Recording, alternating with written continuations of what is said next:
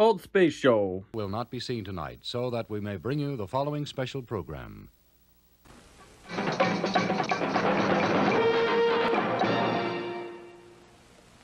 And happy 4K BLUsday, everybody.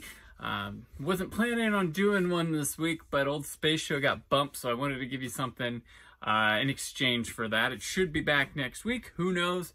Been a rocky couple weeks for me doing stuff, so I'm pretty happy with what I've been able to get out anyway. And I'm sorry that this is coming out late. I think I promised it yesterday, but I was waiting on a couple things to show up. Then one more thing didn't show up, but something else did that I wasn't expecting to come so early. But you know what? I got things. We'll hit up a 4K BLUsday. How's everybody doing? You doing good? I'm surviving myself, doing all right. But hey, we move on. We go forward. So I hope you checked out this Monday's episode of Assault on Precinct 13 with Yancey Burns, who you hear on the commentaries. If you're on the podcast streams, love his film knowledge, love talking movies with Yancey. And Assault on Precinct 13 with one of my favorite directors, John Carpenter. No different. So check that one out. Next week, I got Jamie Alvey back, and we're going to be talking Let's Scare Jessica to Death. It's a cool little moody horror film from early 70s. You're going to like it. So let's get to 4K BLUsday. Got a bigger stack than expected this week. Hope you enjoy what is coming. And hope you've been picking up some cool Blu-rays on your own. And share with me things that you've gotten recently. Let's start here. Where to begin? I got a lot of stuff. I think I know where I want to end. Let's start with Ghostbusters Afterlife. This is the new Ghostbusters movie, which piggybacks off the original too. This is a movie a lot of people are loving this new Ghostbusters movie. I wasn't too big on it myself.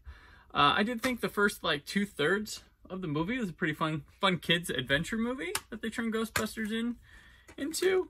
But kind of hit the brakes really hard in the final act, which I just wasn't my thing. It's kind of interesting, but you know, hey, I envy you who love this movie. I like the female Ghostbusters one quite a bit, and I know that's a point of controversy because ew, girls. But to me, the Ghostbusters, while one of my favorite movies, and I love it, and the sequel, to me was always the next background for the comedy guys to play around in. You know, oh, we just did Stripes, then we do Caddyshack, and then, oh, now we're fighting ghosts, or we're in a horror movie or something. So to me, it was that backdrop. I felt to me, it's a playground for comedic talent, and I think that's what the Paul Feig movie understood. But you know, this one was mythology lore, like all this legendary stuff. That's where they wanted to go. But yeah, new Ghostbusters. People are gonna pick this one up like hotcakes, I imagine. I got the standard Blu-ray one. I did not get sent the 4K one, but I'll upgrade it as soon as it goes down in price. Probably pick it up for like $10. But next, I got one of my favorite films of 2021. It's Edgar Wright's Last Night in Soho. It's a really cool one. Great performances by Anya Taylor-Joy, Thomasin McKenzie, Matt Smith. All very good. This movie has so much awesome style, mood, intrigue, mystery, misdirects. The late Diana Rigg in her final performance representing. It's a 2-disc set. I haven't got a chance to pop this one in yet. I bought this one. I didn't get it for review. But I really love this movie as a fan of like Argento, Fulci, Sergio Martino, and all those guys. Like their styles used here. It's not really there's some giallo elements and stuff, but really Wright does his own thing with it. There's a lot of cool camera effects with mirrors in this that are just awesome to watch. So if you love good filmmaking, you love stylistic horror movies, Last Night in Soho is awesome. Check it out. Next up, I got a fun little one from Paramount. It is Wayne's World. It's a 30th anniversary edition steelbook, which that's pretty much the end of the anniversary edition. It's the same disc they've been selling you for years and years and years. No upgrade, no 4K. Maybe this is the last time before they move to a 4K. It's Penelope Spheris' film. this is what you get. Get this steelbook. Funny enough, as this is one of my favorite comedies. It's probably my favorite SNL movie, sketch turned movie. And I've never upgraded my DVD. So I requested it for review to showcase the packaging here. It comes with a digital copy. And here you go. Same disc, new packaging, Wayne's World. So I guess if you want a cool package and you don't own it already on Blu-ray, here you are. So you're like me. All right, next up from Scream Factory, I have Paranoiac. This is the latest in the upgrades of the Universal 8-film horror collection set, which I have done a video on Hammer horror stuff. If you go back, it was one of my not so popular videos. Although, hey, those of you who checked out my Doctor Who animated one, I was very happy with the results of that. So thank you very much. I don't cater these much because of my Hammer one doing so bad, but here we are. Paranoiac gets an upgrade. It gets a 2K scan. It gets bonus features added to it. They didn't screw up the aspect ratio of this one and the other set. Reversible cover, of course. Kim Newman's here. They've got another historian to talk about things. And they have a making of from, I believe it was one of the UK releases. So, and a new commentary. This one is like a Psycho knockoff, and it's very interesting, very cool. I like Oliver Reed's performance in it. This little masked person, I'm not gonna say who it is kind of creepy, and it's pretty cool. Nice black and white little thriller. If you like Psycho, this is a a B movie knockoff, but it's a pretty good one. Really fun to watch. Not long. It's 81 minutes. Check it out. Double feature it with something, but. Paranoiac, pretty cool from Shout Factory. I believe it is out next week. Next up, I believe it came out this week, I think, or next week. No, it's this week. Sorry.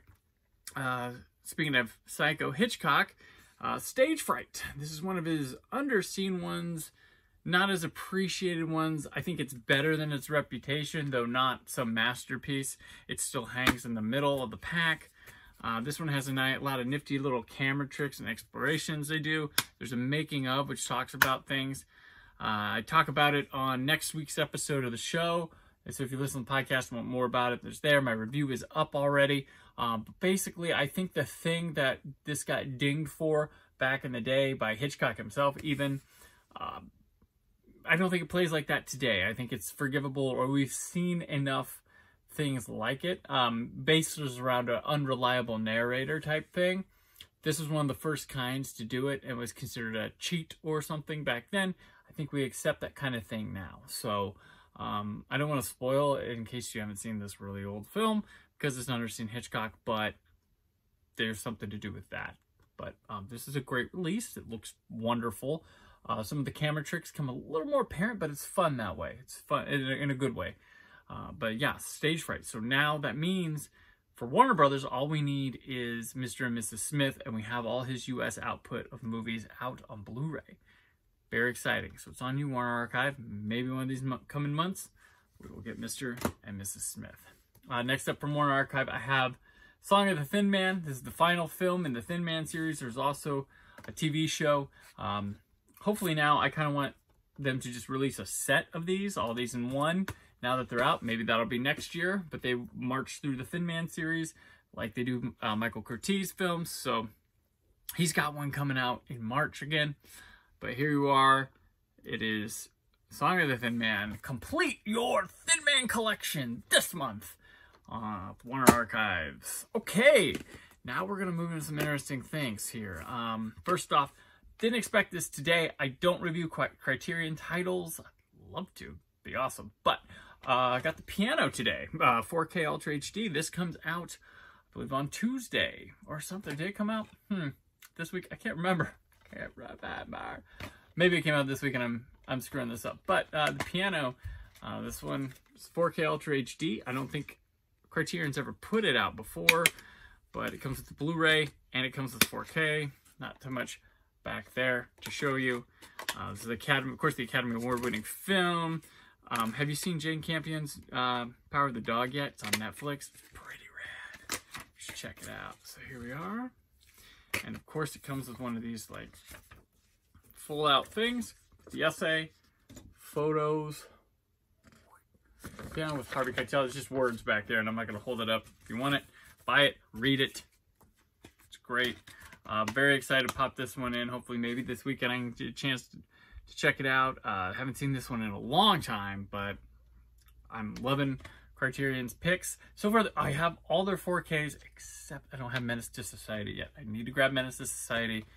I'm trying to keep up with Criterion this time. I didn't when Blu-ray came out because I worked on Criterion titles and testing, and I was like, oh, I'll get to it. I'll get to it. Now I'm like, I'm going to keep up. I'm going to try to keep up. But so far, liking what they're doing, and they're not putting out 80 of them a month. So, like the pace. Next, from Criterion, we have the Beatles, Hard Day's Night. Pretty exciting, though it's kind of weird what they're doing here.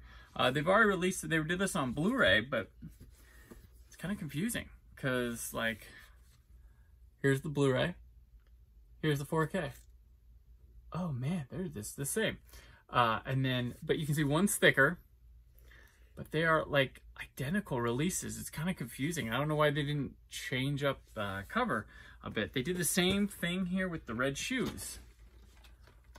Which one's which, huh? Which one's which?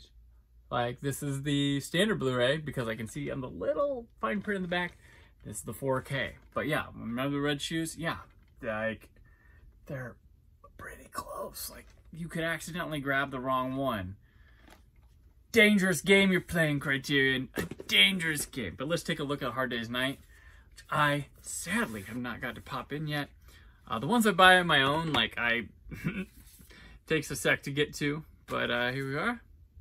It's the Beatles. This is one of the finest films. This is the first, like, it's like a music video of a film, but this movie's just goofy, fun. Get to watch the Beatles playing around, doing jokes, doing songs.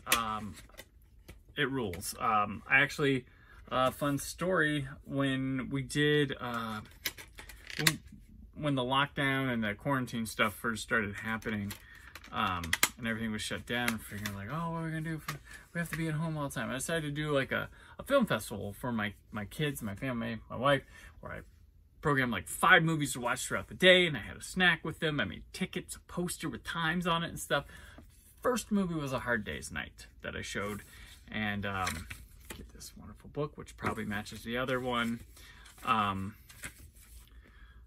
And it was a gamble. I was like, I know they like the Beatles music and stuff, but are they gonna like what, you know, this is? And they loved it. They loved this movie. They've watched it a couple times. They thought it was rad. So it works. It's generation free. Or maybe I just have cool, weird kids.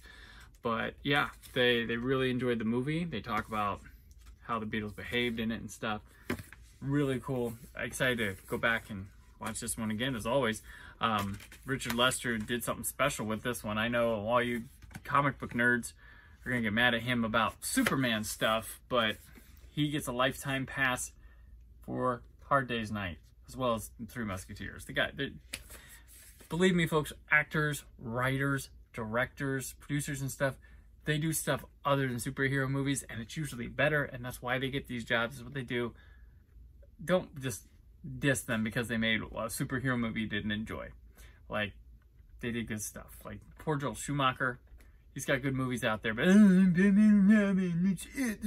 like, sorry, he swung and missed once, or, you know, like, I know that's what matters to you guys, but trust me, filmmakers, watch their other stuff. Go see, like, many people crying about Andrew Garfield's Spider-Man now when they didn't go to his movies. You aren't going to his other movies either. You like him so much. Go check out Silence, The Social Network. He's in a lot of good stuff. So check him out. The Silver Lake movie, that's a cool one. Check him out. Seriously. Give things a chance. Seek outside that realm. You'll be very happy. Also, so to end this, we got more Beatles, and when they first announced this set, I was like, eh, but then holding it, very happy with it. It's the Beatles Get Back. Not 4K Ultra HD. It is a standard Blu-ray. It's the Peter Jackson look at the Let It Be, with all the footage he went through. This is a really nice, super hard case. Go like that, and it opens. So opens this Get Back. We open here, okay. There's that's how the disc come, but it looks and sounds. So this is coming from the Disney side of things, but the Atmos track, trust me, Atmos track is quite good. I watched a bunch of it last night. There's the calendar. We have, here we go. I'll show you the discs. I think they're made to be all the same. So here's Get Back Part 1. So this is, then, you know, the cliffhanger, George quits. Here we go, Get Back Part 2, where they change studios. And then Part 3 on the rooftop. The rooftop is one chapter. They make you watch that whole thing. But this documentary is fantastic. It's the greatest fly on a wall experience. Just watching how the soup is made. It comes with these pictures. There is no bonus features, though I argue the movie itself is one 6-hour bonus feature. But I would have liked to seen something regarding Jackson's restoration and choices of what to show and what had to cut and stuff. But it is what it is. But I'm really happy with this release. And I got this and I was like, okay, this is pretty cool. This is really cool. A nice collector's item. Let It Be also had the original film that was the much condensed version of this, had a release last year as well. So this is very, very cool. High recommend a Beatles fan or just people, because I just feel that Disney Plus is not going to keep this on there forever. They're not going to like, I mean, it's Disney. There's a lot of cigarette smoking. They're not going to like that. There's some choice language, maybe some sexual stuff. They're not going to like that. I don't think it's going to be on Disney Plus forever. I'll eat crow if it is, but I'm happy to have this to watch, because it's just fascinating. And it's just watching like Paul McCartney come up with Get Back from scratch. It's random. It's amazing. Just hearing the Abbey Road tunes in their early stages towards the end of this thing. Very cool. I'd love to see it for every album of theirs. But, you know, it is what it is. But I believe Steven Shapansky, who guest of the show, runs Radio Free Scarro, he's a big fan of, on the Doctor Who Blu-rays, there's the raw studio footage of shooting Doctor Who, which is basically like this. He called this raw studio footage the movie. And he's right. Like, this is, you know, when you watch Doctor Who and they're taking notes about the set and stuff, same thing here, but it's the Beatles and it's awesome. So that completes this 4K BLUsday, this impromptu one that happened this week. I appreciate you checking in, looking at it. I wasn't planning on doing one this week, but I had plenty of stuff. I was ready to go. Hope you're having a great week. I'll be back next week. I don't know if there's going to be a 4K BLUsday now that I went through things. I got 2 things on the way, but I don't know if they'll be here. And I don't know if they'll make for a big old episode. But hey, cool stuff, cool stuff. Thank you for watching. I hope you have a good end to your week tomorrow. And if you're watching this weekend, hope your weekend's awesome. If you're watching this next week, hope you're in the middle of the next week. If you're watching it next year, hey, cool, thanks. But as always, folks, stay film positive. Thank you for listening. The Brandon Peters Show is a Creative Zombie Studios production. Produced by Brad Shoemaker and Brandon Peters. Written and edited by Brandon Peters. Announcer vocals by Jessica Alsman. Theme song by Metavari. Web design and show art by Brad Shoemaker with Brandon Peters. All music and clips featured in the episode are property of their respective studios, and no infringement is intended. Additional information on this and other episodes at BrandonPetersShow.com. For any inquiries, press opportunities, or sponsorship, contact mail at BrandonPetersShow.com. The show is available on Apple Music, Spotify, or anywhere podcasts are found.